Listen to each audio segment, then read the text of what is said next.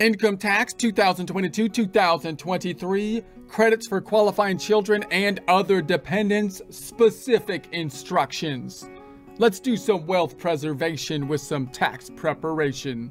Support accounting instruction by clicking the link below, giving you a free month membership to all of the content on our website, broken out by category, further broken out by course. Each course then organized in a logical, reasonable fashion, making it much more easy to find what you need than can be done on a YouTube page. We also include added resources such as Excel practice problems, PDF files, and more, like QuickBooks backup files when applicable. So once again, click the link below for a free month membership to our website and all the content on it.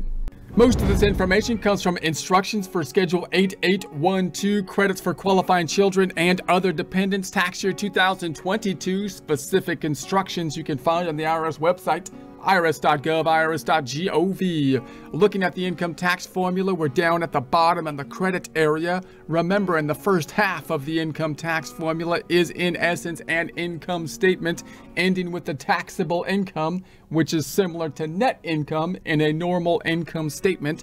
We're then going to calculate the tax based on the taxable income, not with a flat tax, not with one rate in other words, but with the progressive tax system to get to the tax before credits and other taxes.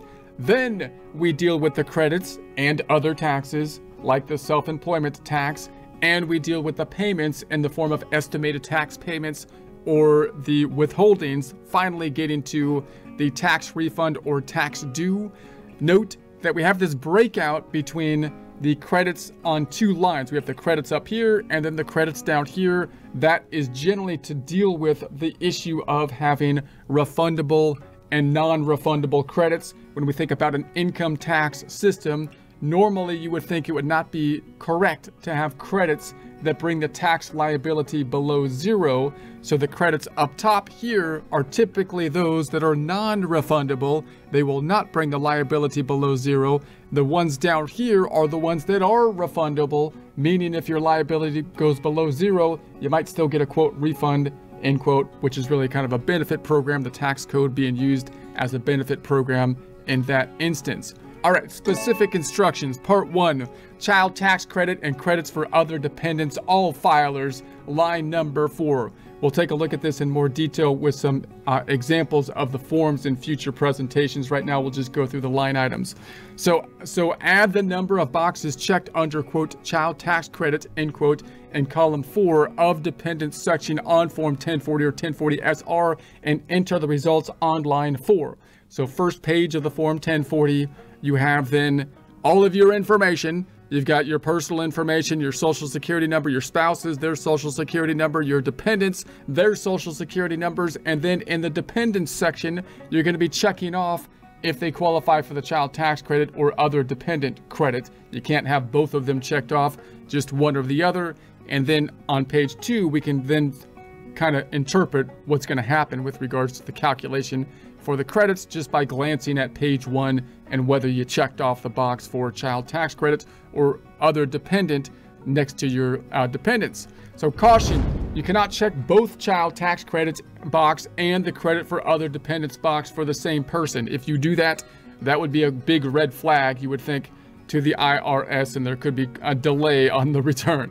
So line number 6. Add the number of boxes checked under, quote, credit for other dependents, end quote, in column 4 of the dependents section on Form 1040 or 1040-SR and enter the result on line 6. So line 13, enter the amount from credit line worksheet A. So we'll go into, I won't go into the worksheet in a lot of detail here because we want to get the general concept down and then rely to some degree on the software so that we can basically communicate with people in terms of the projections that we can, their tax planning, as well as just explaining the credits, and then we can use the software to kind of back into, let the software do the calculation, and then try to verify the calculation to make sure it is correct. So when completing credit limit worksheet A, you may be instructed to complete credit limit worksheet B if you meet certain conditions. Complete credit limit worksheet B only if you meet all the following. 1. You are claiming one or more of the following credits. B, you've got, A, mortgage interest credit form 8396. B, the adoption credit form 8839. C, residential clean energy credit form 5695 part 1. D, District of Columbia first time home buyer credit form 8859. So these are kind of more unusual type of situations that could complicate the calculation, possibly because it might have a calculation adjustment for like the modified AGI calculation or something like that. These are areas where, of course, tax software is helpful, because hopefully the tax software, if you're doing the data input properly, can help to pick those kind of changes up, and then you can kind of double check and verify by deconstructing to make sure everything's properly done. 2, you are not filing form 2555. 3, line 4 of schedule 8812 is more than 0. All right, so then you got the bona fide residents of Puerto Rico. So somewhat of a special situation, bona fide residents of Puerto Rico. So in 2022, if you were a bona fide resident of Puerto Rico, you may be eligible to claim the ACTC additional child tax credit if you had at least one qualifying child. You can claim the ACTC additional child tax credit in Part 2 of Form 1040 SS U.S. Self-Employment Tax Return, including additional child tax credits for bona fide residents of Puerto Rico, instead of Form 1040 or 1040 SR in Schedule 8812 if you aren't required to file Form 1040 or 1040 SR. To determine your ACTC additional child tax credit on Schedule 8812, complete Part 2A and 2B as follows. On line 18A, include only earned income you reported on Form 1040 or 1040 SR. Don't include income earned in Puerto Rico, which you exclude from U.S. tax as a bona fide resident of Puerto Rico. On line 21, include all your withheld Social Security, Medicare, and additional Medicare taxes, including those taxes withheld by Puerto Rican employers that are shown on Puerto Rico forms 499R-2 W2PR. All right, generally you were a bona fide resident of Puerto Rico if during 2022 you met the presence test, did not have a tax home outside Puerto Rico, and did not have a closer connection to the United States or to a foreign country than you have to Puerto Rico.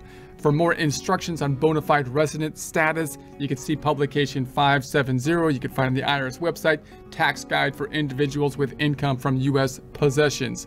All right, line 15. Check this box if you do not want to claim the additional child tax credit. So if you check this box, skip parts 2A and 2B and enter 0 on line 27. So in other words, we're thinking about the additional child tax credit now. So when we think about the child tax credit, the general process is going to be here. We have a dependent. Do they qualify first for the child tax credit? If not, can I get the other dependent credit? If they qualify for the child tax credit, great. But then what if I don't have the income to claim the child tax credit and I have to dip into the refundable portion, the additional child tax credit?